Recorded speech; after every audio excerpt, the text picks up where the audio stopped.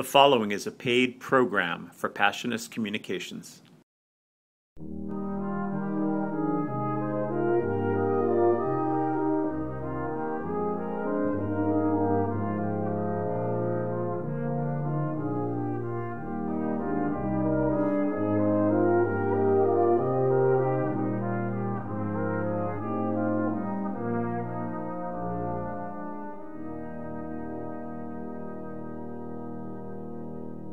Hello and welcome to the Sunday Mass brought to you by the Passionist Community. I'm Father Edward Beck here at St. Malachy's in Midtown Manhattan. It is November 30th.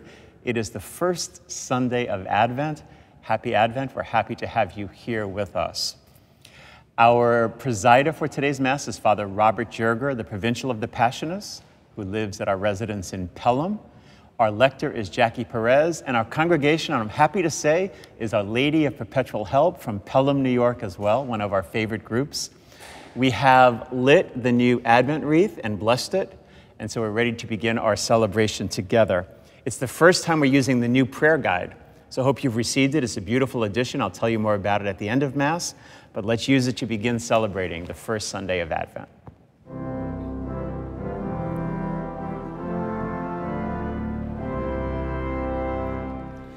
Lift up your heads, ye mighty gates.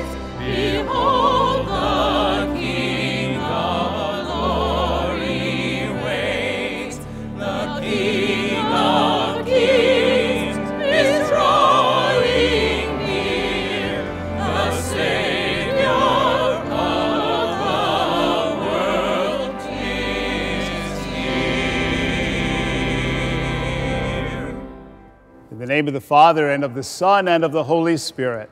Amen. May the grace and the peace of our loving God be with you all. And with your spirit. And as we come together today on this first Sunday of Advent, maybe it's a happy birthday to the Church. We begin our year. We ask God to strengthen us and give us peace and wisdom as we approach the feast of Christmas. And we ask God for tenderness and mercy as we pray together, Lord, have mercy. Lord, have mercy. Christ, have mercy. Christ, have mercy. Lord, have mercy. Lord, have mercy. And may Almighty God have mercy on us, forgive us our sins, and bring us to everlasting life. Amen. Amen. Let us pray.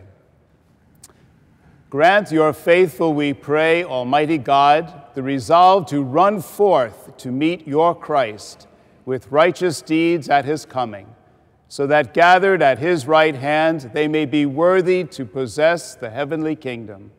Through our Lord Jesus Christ, your Son, who lives and reigns with you in the unity of the Holy Spirit, one God, forever and ever. A reading from the book of the prophet Isaiah. You, Lord, are our Father, our Redeemer. You are named forever. Why do you let us wander, O Lord, from your ways, and harden our hearts so that we fear you not? Return for the sake of your servants, the tribes of your heritage. Oh, that you would rend the heavens and come down, with the mountains quaking before you, while you wrought awesome deeds we could not hope for, such as they had not heard of from of old. No ear has heard, no eye ever seen, any God but you doing such deeds for those who wait for him. Would that you might meet us doing right, that we were mindful of you in our ways. Behold, you are angry, and we are sinful. All of us have become like unclean people. All our good deeds are like polluted rags. We have all withered like leaves. There is none who calls upon your name, who rouses himself to cling to you, for you have hidden your face from us and have delivered us up to our guilt. Yet, O Lord, you are our Father. We are the clay and you the potter. We are all the work of your hands. The word of the Lord. Thanks be to God.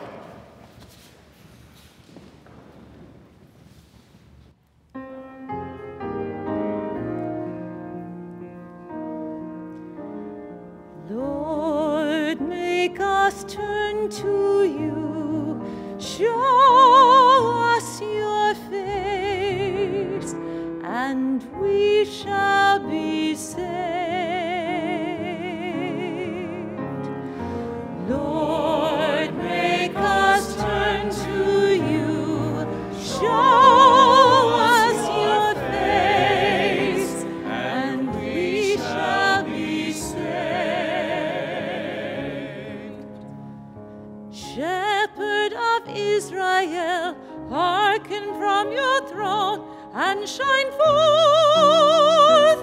Arouse your power and come to save us.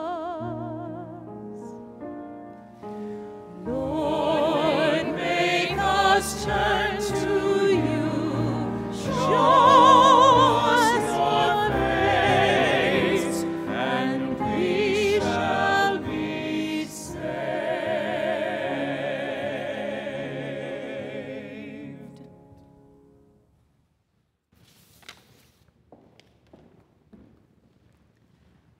A reading from the first letter of St. Paul to the Corinthians. Brothers and sisters, grace to you and peace from God our Father and the Lord Jesus Christ. I give thanks to my God always on your account for the grace of God bestowed on you in Christ Jesus, that in him you were enriched in every way with all discourse and all knowledge, as the testimony to Christ was confirmed among you, so that you are not lacking in any spiritual gift as you wait for the revelation of our Lord Jesus Christ. He will keep you firm to the end, irreproachable on the day of our Lord Jesus Christ.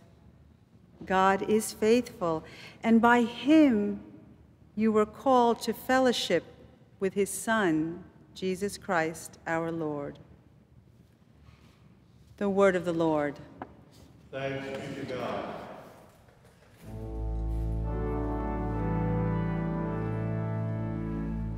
Alleluia, alleluia, alleluia.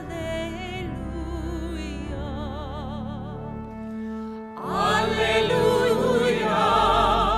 alleluia,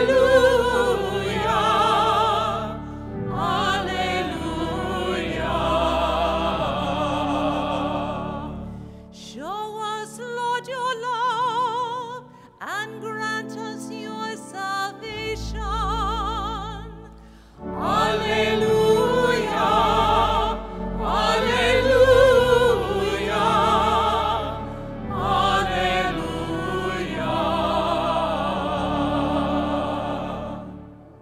The Lord be with you. And with your spirit. A reading from the Holy Gospel according to Mark. Glory to you, O Lord. Jesus said to his disciples, "Be watchful, be alert. You do not know when the time will come. It is like a man traveling abroad. He leaves home and places his servants in charge, each with his own work, and orders the gatekeeper to be on the watch. Watch, therefore. You do not know when the Lord of the house is coming, whether in the evening or at midnight or at cockcrow or in the morning. May he not come suddenly and find you sleeping. What I say to you, I say to all. Watch." My brothers and sisters, the gospel of the Lord. Praise you, Lord Jesus Christ.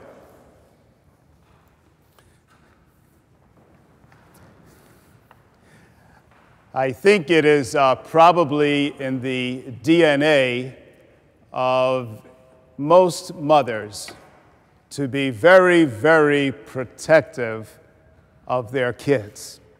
And I see some of the mothers on our staff nodding their heads, so obviously I hit a chord, that's true. I think it was true of my own mother, and as I was reading this gospel today, I heard my own mother's voice in my ear, because she used to say to me a lot, "Watch, watch."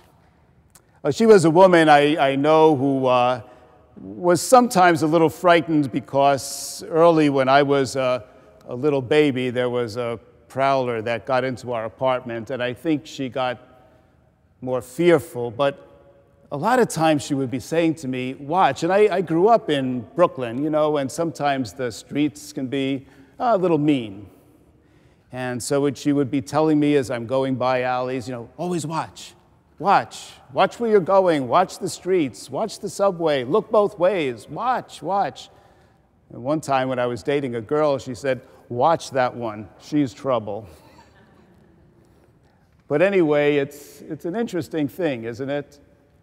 That sense of watchfulness, that sense of protection that we have for those that we love.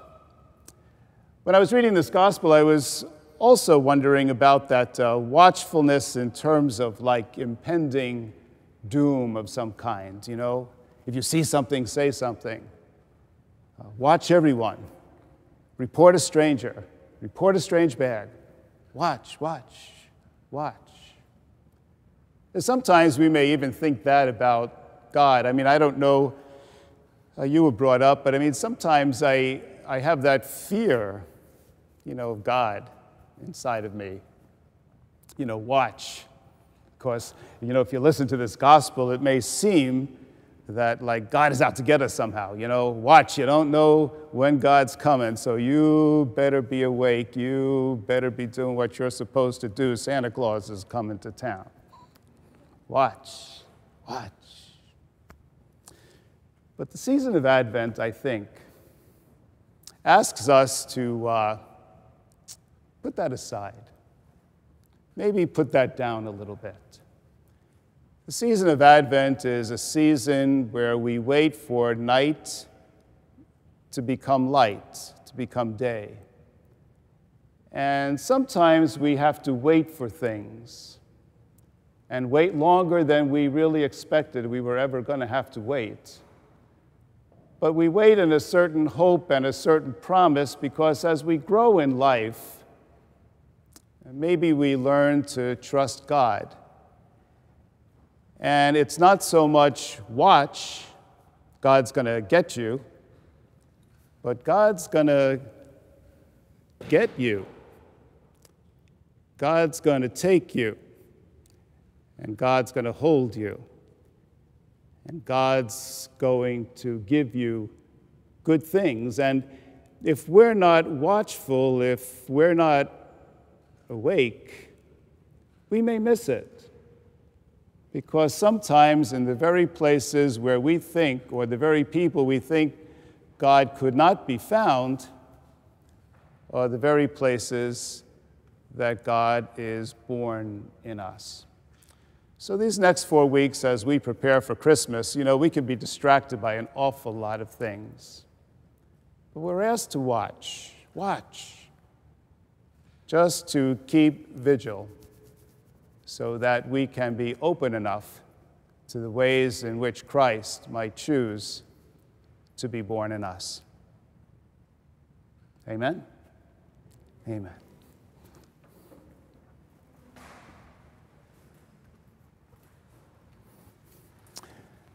Let us pray for the coming of our Lord in our hearts and in the hearts of those in need. Our response is, "Come, Lord Jesus." That government leaders will use their power to end injustice, poverty, and war. We pray to the Lord. Come, Lord Jesus. That during this season of watching and waiting, we may be alert to the revelation of Christ in our lives. We pray to the Lord. Come, Lord Jesus. For the intentions of our benefactors, the intentions of our television parishioners placed next to the altar, and for Clark L. Gordon, for whom we pray in a special way at this Mass. We pray to the Lord. Come, Lord Jesus. Loving God, hear our prayers as we pray for one another during this season of watching and waiting. We ask this through Christ our Lord.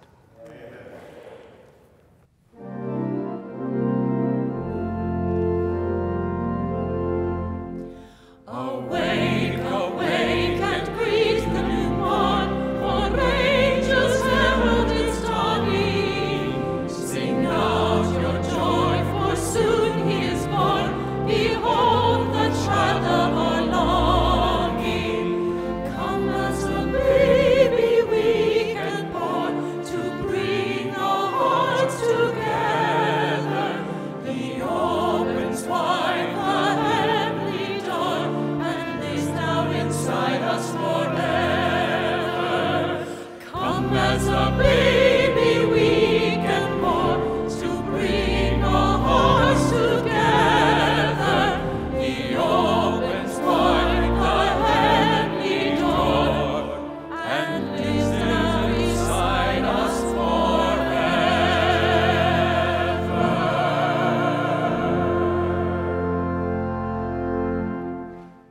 pray, brothers and sisters, that my sacrifice and yours may be acceptable to God, the Almighty Father.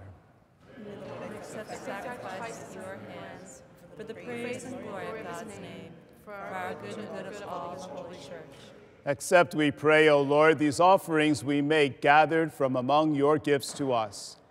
And may what you grant us to celebrate devoutly here below gain for us the prize of eternal redemption through Christ our Lord. Amen. The Lord be with you.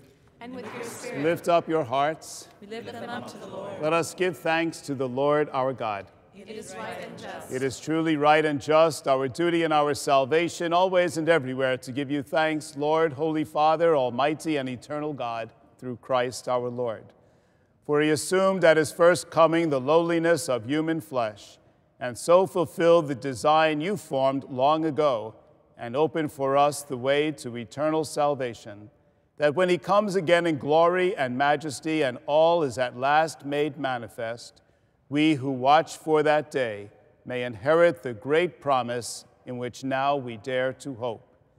And so with angels and archangels, with thrones and dominions, and with all the hosts and powers of heaven, we sing the hymn of your glory, as without end we acclaim.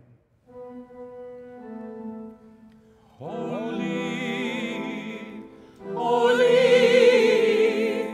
holy Lord God of hosts, heaven and earth are full of your glory.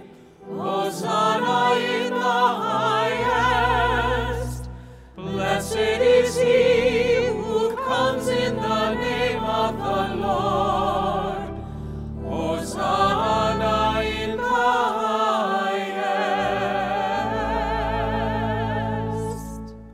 You are indeed holy, O Lord, the fount of all holiness.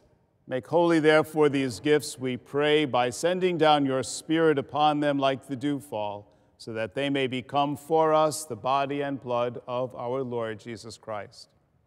At the time he was betrayed and entered willingly into his passion, he took bread and, giving thanks, broke it and gave it to his disciples, saying, "Take this, all of you, and eat of it, for this is my body, which will be given up for you."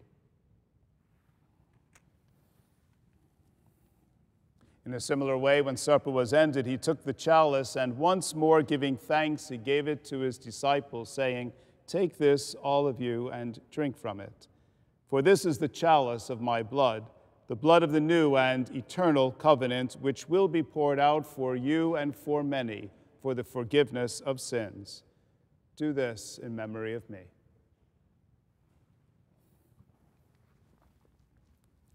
The mystery of faith. When we eat this bread and drink this cup, we proclaim your death, O Lord, until you come again. Therefore, as we celebrate the memorial of his death and resurrection, we offer you the bread of life and the chalice of salvation, giving thanks that you have held us worthy to be in your presence and minister to you. Humbly we pray that, partaking of the body and blood of Christ, we may be gathered into one by the Holy Spirit. Remember, Lord, your church spread throughout the world, and bring her to the fullness of charity, together with Francis, our Pope, and Timothy, our Bishop, and all the clergy. Remember also our brothers and sisters who have fallen asleep in the hope of the resurrection, and all who have died in your mercy. Welcome them into the light of your face. Have mercy on us all, we pray, that with the Blessed Virgin Mary, Mother of God, with blessed Joseph, her spouse, with the blessed apostles and all the saints who have pleased you throughout the ages, we may merit to be co-heirs to eternal life, and may praise and glorify you through your Son, Jesus Christ.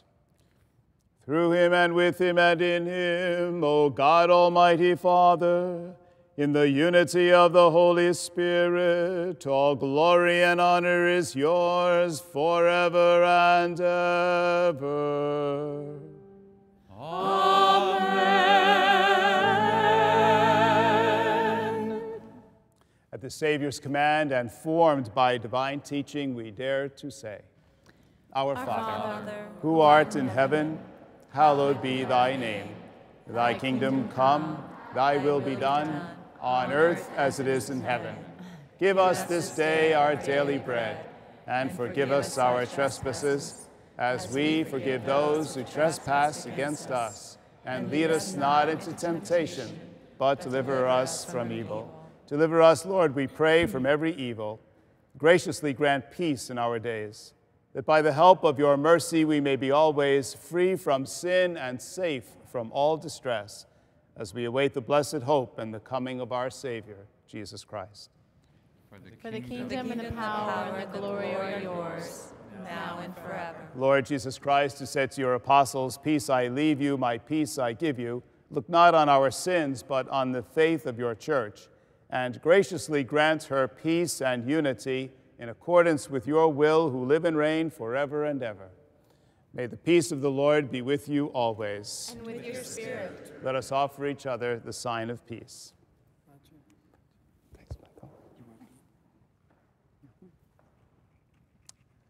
Lamb of God, you take away the sins of the world, have mercy on us. Lamb of God, you take away the sins of the world, have mercy on us. Lamb of God, you take away the sins of the world, grant us peace. Behold the Lamb of God, behold him who takes away the sins of the world. Blessed are those called to the supper of the Lamb.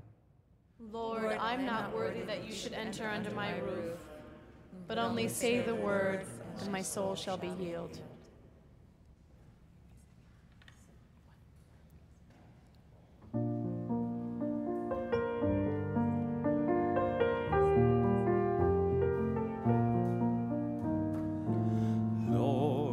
Make us turn to you, let us see your face, and we shall be saved.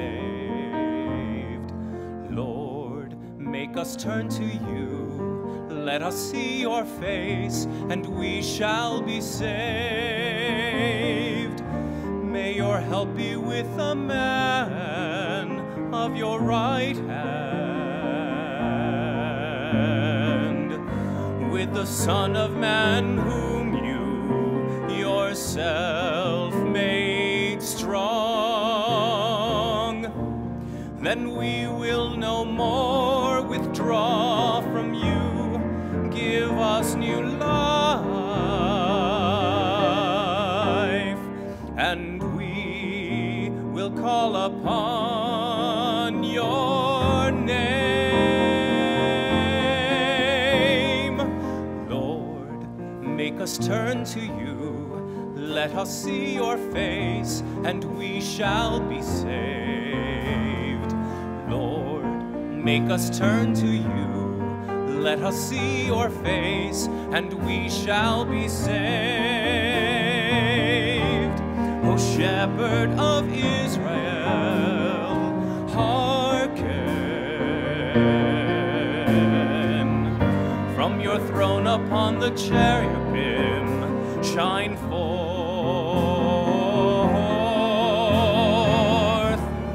Rouse your power and come to save us. Rouse your power and come to save us. Lord, make us turn to you. Let us see your face, and we shall be saved. Lord, make us turn to you. Let us see your face, and we shall be saved.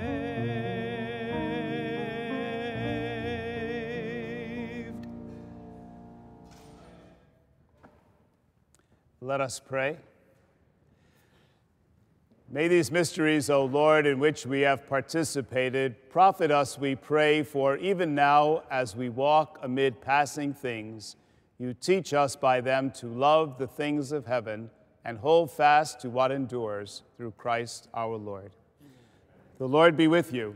And with your spirit. May Almighty God bless you, the Father, the Son, and the Holy Spirit. Our Mass is ended. Let us go in the peace of Christ. Thanks be to God. It's been great celebrating this first Sunday of Advent with you, the beginning of the new church year. Thanks for joining us. Thanks to Our Lady of Perpetual Help School from Pelham for joining us here at St. Malachy's to help us begin the Advent season together. With the beginning of this season, we start this beautiful new prayer guide that most of you have already received in the mail.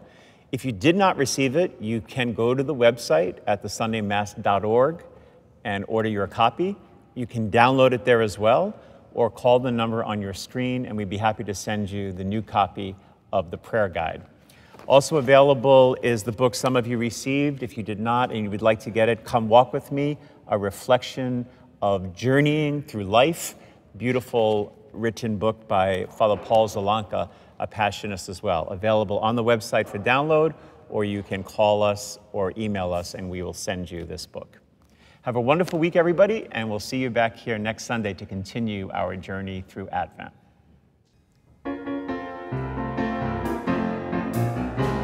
Soon and very soon, we are going to see the King. Soon and very soon, we are going to see the King.